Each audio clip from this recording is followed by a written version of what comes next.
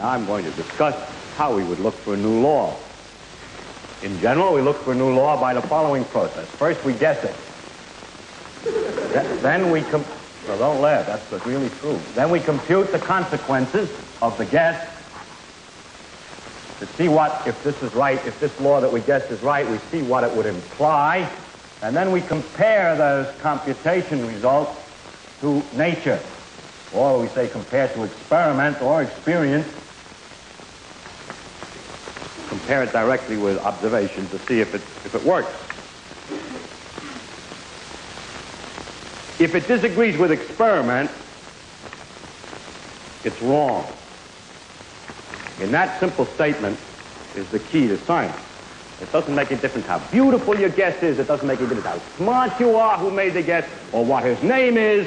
If it disagrees with experiment, it's wrong. That's all there is to it.